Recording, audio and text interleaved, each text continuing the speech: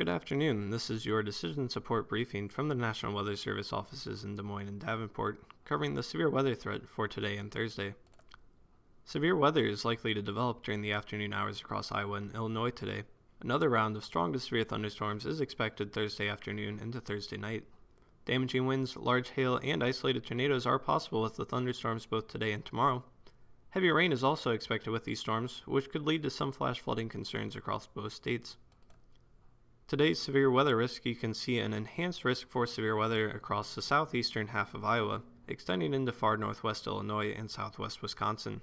Damaging winds, large hail, isolated tornadoes, and heavy rainfall are all possible with these thunderstorms today.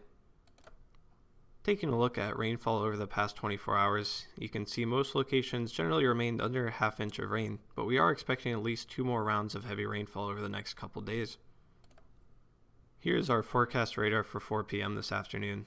This forecast is not perfect, but does give us a good idea where the best thunderstorm potential will be. During the afternoon, thunderstorms will begin to develop along a front, with the strongest storms likely to form in central to southwest Iowa.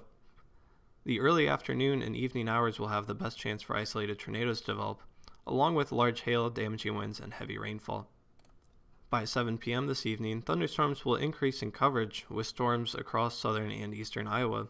Large hail, damaging winds, an isolated tornado or two, and heavy rainfall will all be possible with these thunderstorms. By 10 p.m., the severe weather potential will begin to shift to the south, primarily in southern Iowa. The tornado threat will diminish during the overnight hours, but large hail, damaging winds, and heavy rainfall will still be possible in these storms. During the late overnight hours, storms will shift towards the Iowa-Missouri border. Damaging winds and heavy rainfall will be the primary threats late tonight. The highest chance for large hail today will stretch across the southeast half of Iowa into northwest Illinois and southwest Wisconsin.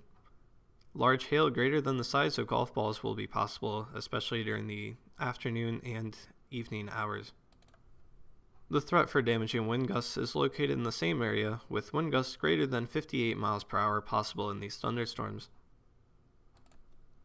The greatest tornado potential includes areas highlighted by the brown color, and again covers primarily southeastern Iowa into far northwest Illinois. The tornado threat will be greatest during the afternoon into the early evening hours. Heavy rainfall will be a concern with these storms today, with rainfall amounts of up to 1.5 inches possible. Locally, higher amounts will be possible in some thunderstorms, especially across the eastern half of Iowa into northwest Illinois. Severe weather is anticipated once again during the afternoon and overnight hours on Thursday, with much of Iowa and Illinois under a slight risk for severe weather. An enhanced risk for severe weather includes portions of southwest Iowa.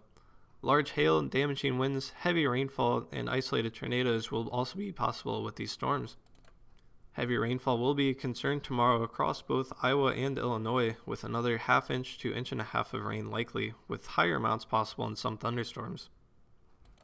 By Friday, the severe weather potential will shift out of Iowa and remain in Illinois, with a marginal risk of severe weather across the entire state of Illinois.